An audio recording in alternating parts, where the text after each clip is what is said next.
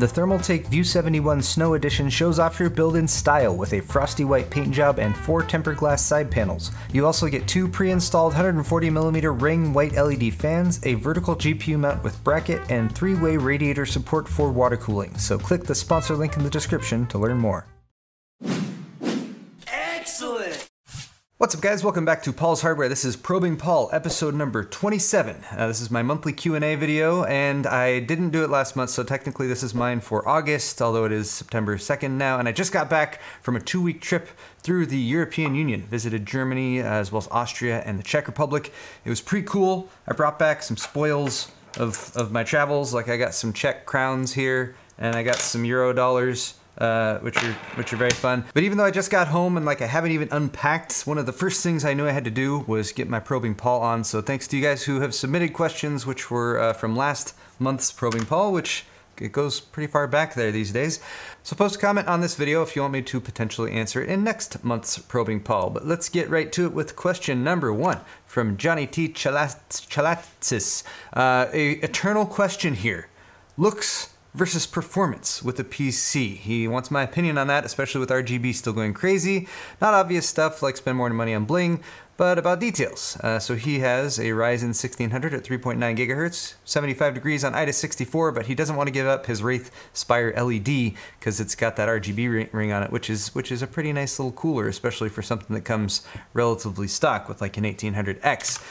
Thank you for your comment, Johnny, and I'm gonna answer this 2 ways. First, for you specifically, you have a Ryzen 1600 at 3.9 gigahertz, 75 degrees on IDA 64, that's a stress test, so you're not gonna really be using your CPU that much in day-to-day performance. I'd be curious to see what types of temperatures you get when you're just gaming, for example, or maybe rendering video or doing transcoding or something like that.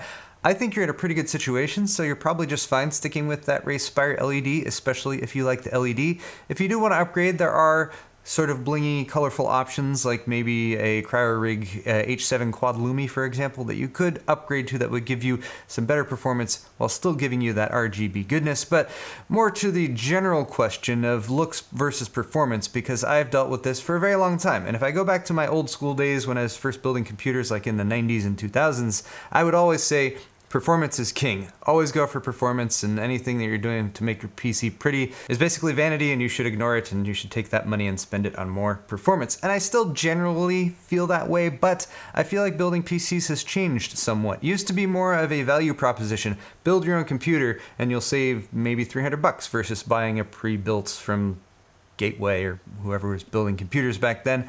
Now, you don't save as much money building your own computer, but it does make it a personal thing, and especially for PC gamers who might spend a lot of time on it, building something that you like the looks of, I think does have some value. So don't throw those aesthetics out the window, but still generally gear yourself towards buying stuff that's first and foremost performance oriented, and then maybe add the blingy RGB stuff on later. And even if you're trying to build like an all black or just a single color PC, it still can be challenging, and you still might spend a little bit more money than you would otherwise, but making it personal I think is important. So take that into consideration.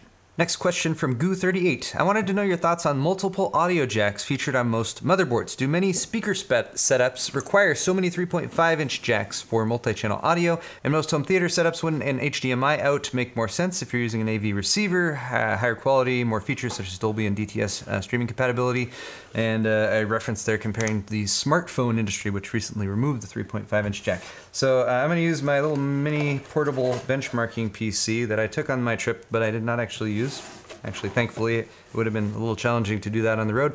But audio jacks, right here at the back. They're multicolored, so you got the inputs. Your pink is the mic input. Blue is a line in, which I've never used for anything before. Green is your standard left and right out. The orange is subwoofer and center channel, and then the black and sometimes gray will be your side and your rear channels. Now the reason I think so many motherboards still have these is legacy support. And if you talk to motherboard manufacturers, it's always something that they're concerned about, is making a new motherboard that lets go of some older features that pisses people off because they have some epic 7.1 channel surround sound system that they really wanted to use those analog outputs for. But more to the fundamentals here, what you're talking about is the difference between analog and digital, and where that conversion from a digital audio signal to an analog signal that then gets put out over your speakers takes place. If you're plugging into the motherboard's analog outputs here, then you're using the motherboard's sound hardware in order to do that DAC work, digital to analog conversion. But as you mentioned, in most cases, it's actually much more sensible to do a digital output. So you can get a digital 5.1 or 7.1 output via your HDMI.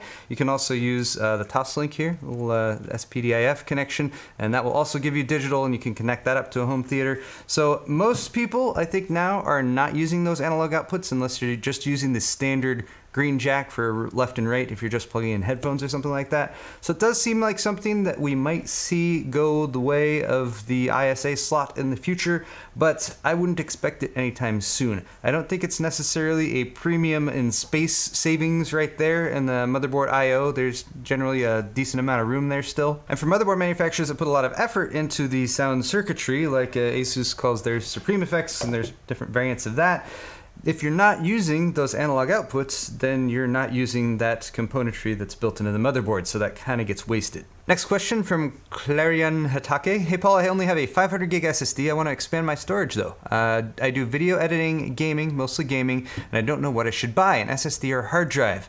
SSDs are getting really pricey here, hard drive is really cheap, 1 terabyte could be useful. SSDs actually have been coming down in price. So I'm just taking a quick look at PC Part Picker here, and I'm sorting SSDs by price per gigabyte, 13 or 14 cents price per gigabyte, and look at the capacities that you're getting the best deals on right now. It's actually the 500 gig range SSDs, even the 1 and 2 terabyte ones. You gotta go down here to this Inland 240 gig to get a 16 cent per gig, $40 240 gig SSD, which is still a good price. I'm not sure about this particular model, but the point is, you can get larger capacity SSDs for cheaper these days, and 500 gig SSDs you should be able to get for around $70 to $90. Now, of course, if we compare that to standard hard drives, we're looking at 2 cents per gig, 2 to 3 cents per gig if you're looking down here at these 3 and 4 terabyte models. Again, it depends on the capacity, price per gig to give you your total price, but a 3 terabyte drive for $60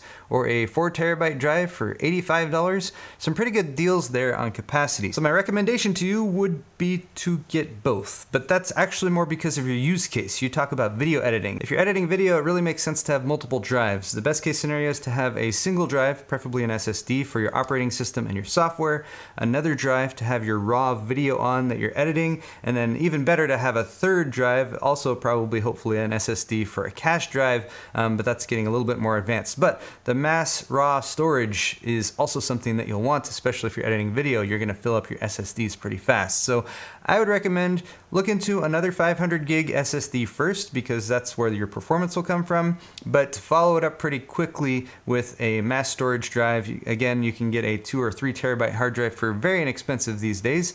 So it's nice that storage prices have continued to fall, and I hope that helps you. Next question here from Prathamesh Paskanti, and this is a similar question, or at least still storage related. How do I know if the M.2 slot in a laptop can accommodate M.2 SATA SSDs as well? And he means as well as NVMe SSDs, I am guessing. So here's an example. I have 2 SSDs, both with M.2 connectors. M.2 physically is the physical connector, so you got the connector on the SSD side, and then you have the slot in the motherboard itself. But there are 2 standards, 2 interface standards that these can also be compatible with. So you might have a SATA M.2 SSD, or you might have an NVMe M.2 SSD. NVMe is newer and faster and better, but sometimes you can get less expensive SATA SSDs, which are still perfectly fast and adequate and decent enough. Basically, it's the same amount of bandwidth you would get if you're connecting to a SATA Rev 3 connection, like a standard SATA plug. Now, the short answer here is you need to ask your laptop manufacturer by either referencing the manual or going to their website and finding specifically if your laptop can open up and has slots in there for M.2 drives that you can expand with. It should be clearly listed whether it is NVMe compatible or SATA compatible or both. And sometimes if it's both, it might auto-detect, or you might need to go into your laptop's BIOS to switch it and tell it I want NVMe mode or I want SATA mode. Next question here from Kevin Vaghi. Hey Paul, in many of your budget-oriented PC builds, you and other tech YouTubers, there always seems to be a recommendation of a SATA 3 SSD and a SATA 3 hard drive, each usually costing $50 to $60 based on US pricing. At that cost, why do you not recommend a pair of RAID 0 hard drives for optimal, comfortable load times, both the operating system and games. He's talking about hard drives, but I'm going to switch this and then pretend you're asking about RAID 0ing a couple of SSDs. The main reason I don't recommend hard drives at all for operating system drives is response time. SSDs are much, much faster with response time, and that is the primary thing that makes it feel so much faster when you're loading into your operating system or loading up a program. That's the SSD boost that you get.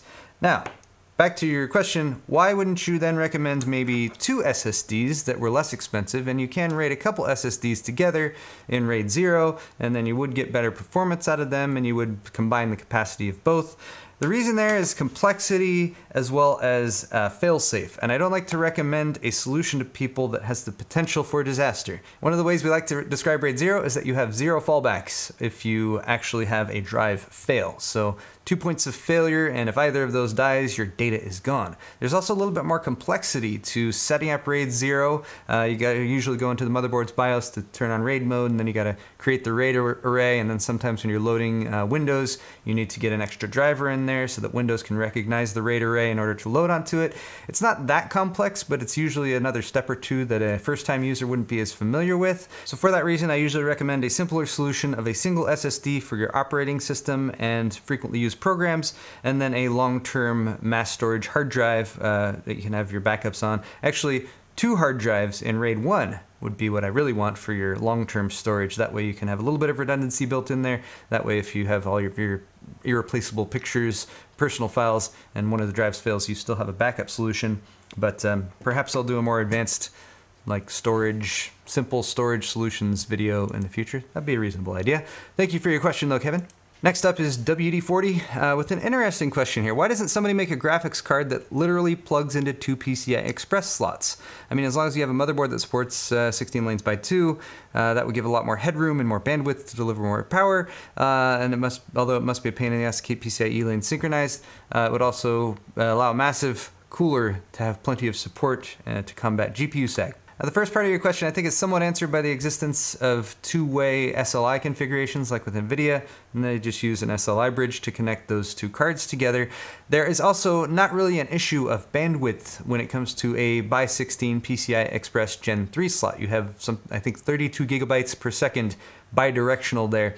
So a single graphics card, even your highest end like GTX 1080 Ti, is not going to be able to saturate that. NVIDIA, for example, only requires a by 8 connection in order to support SLI configurations. But the second part of your question I think is kind of interesting. The idea that GPU sag is a problem in a lot of situations, and there are triple slot cooler designs. Would it be possible to make an extension or an add-on to the cooler or something that just slots into that 3rd PCI Express slot to provide more support, a dummy slot that doesn't actually make connection with any of the gold contact points?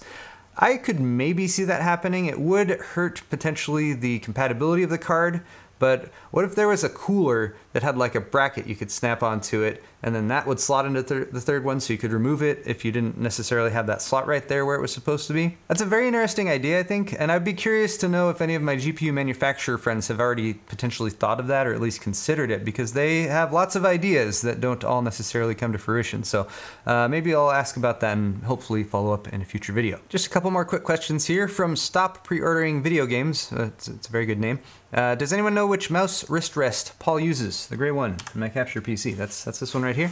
This is made by Handstands, and I found it just on Amazon, and I will link this in the description. I actually tend to link this in the description of most of my Q&A videos, just as a random link that goes in there, because this question actually gets asked quite a bit. This one does have some nori fur on it, but I like it because it's got the micro beads in it, and I wanted one that's not attached to a mouse pad because I have lots of different mouse pads and I tend to move it around a lot from PC to PC. But one of the tricks with this that I read about in the description is if it's a little too full for you, if you want it to be a little bit flatter, you can sort of undo the threading here a little bit and squeeze out some of the micro beads and make it a little flatter for you. But I like to use a wrist rest because ergonomically speaking, if you're using a mouse, you should try to keep the plane of your wrist as flat as possible, and I'm in the habit of using wrist rests, and I like this one. And the last question from Patrick Stewart. Oh, I'm honored, sir. How many probes can Paul take before it's too much? It's a good question. Probably as eternal a question as the first question in this video about looks versus performance. But I think many more probings are still to come. So guys, thank you so much for watching this video. I hope you maybe have learned a few things, or maybe just enjoyed hanging out with me. If you know the conversion rate for Czech koruna, then let me know how much this is actually worth. This is 70. I have 70 Czech crowns right here, ready to spend next time I'm in the Czech Republic. Prague was beautiful. But guys, leave questions in the comment section down below if you want me to answer them in next month's Probing Paul, which will probably just be in a few months since it's already September. Thank you so much for watching this video once again, and we'll see you next time.